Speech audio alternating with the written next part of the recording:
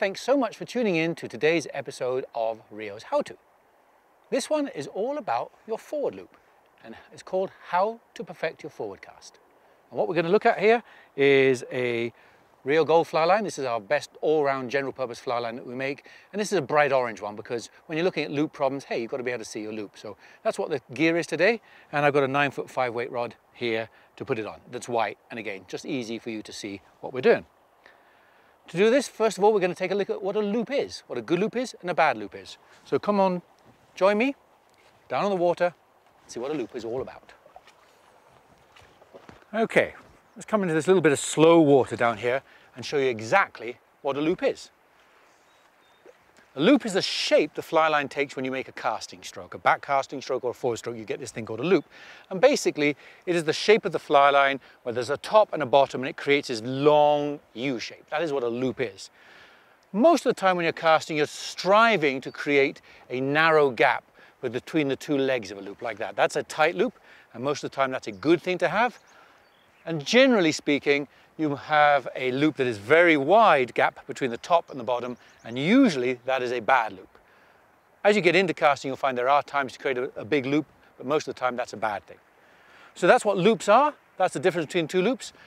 We're going to go out into the middle of the water now and show you a couple of things about how to create a loop and how to recognize when things go wrong on your forward cast. Okay, so let's take a look at those two loops in actual reality.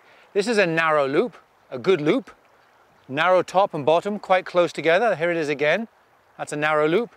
And a wide loop looks a lot worse, like that. Very bad, lots of gap between the top and the bottom of the loop. Always falls in a messy heap of knitting, which is what you don't want. And the loop size is generally controlled by the rod arc and the fact that the rod should travel in a straight line path, the tip ring of the rod. So even when your rod rotates, the rotation should still travel in a straight line. The more the rod arcs, more rotational curves there are in your casting stroke, the wider the loop becomes. Let's have a look at that in the actual casting stroke. Watch my arm and my rod and see that. Here's a straight path of the rod. The rod tip hardly goes up or down, goes straight back and forth with a little rotation. Here's a bad one, lots of arcing. So a lot of people when they're learning casting use a lot of wrist, and that's the problem with this. But generally a big loop is caused by these wider arcs and a narrow loop is caused by tighter arcs and straighter rod tip paths. So those are your general loop identifications, but there's also things that can go wrong in your loops. And there's three distinct problems that I'd like to talk about here and how to recognize the problems by just looking at that forward cast. The first problem is where your loop climbs on the forward stroke and drops and falls in a big mess in front of you. I call it a fluttering leader, but you can see whatever it is. It's where your loop climbs and drops back.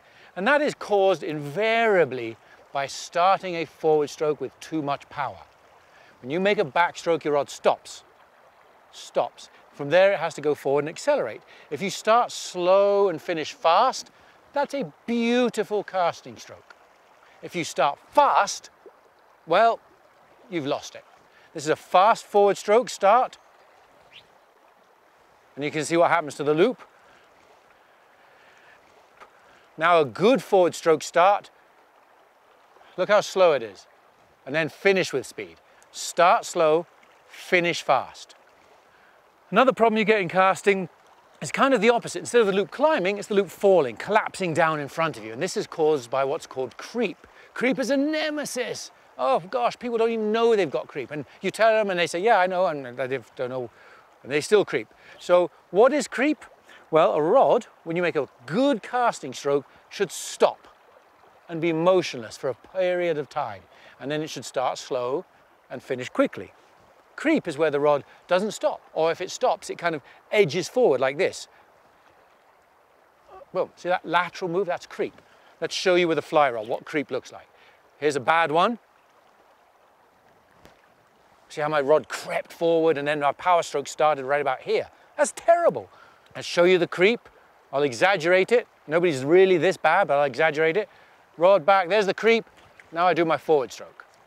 Okay, let's do that one more exaggerated one. Here's the creep. Now I do our forward stroke. Reality is like this. Most people creep a lot less than that, but it looks like this. And you can see the angle of the loop nose diving down into the water. That's a sure sign that you've lost your forward stroke. The rod should be motionless between your back cast and your forward cast. Right there, dang, and then go. Dead still, no creep, and then go. And the third and final problem we're going to look at, and perhaps the most common and most infuriating one of them all, it causes these things called wind knots. Everyone's familiar with wind knots. Wind knots is caused generally, not by the wind, by what's called a tailing loop. Let's show you the tailing loop. So here is a tailing loop on the forward cast, where the line twists and tangles into itself. Terrible affliction, drives you crazy because you get wind knots and people get broken off all the time. Let's show you that wind knot tailing loop thing again. There it is, you can literally see the knot being tied in it. It's caused by a number of issues, but the commonest one I see when I'm teaching is aggression.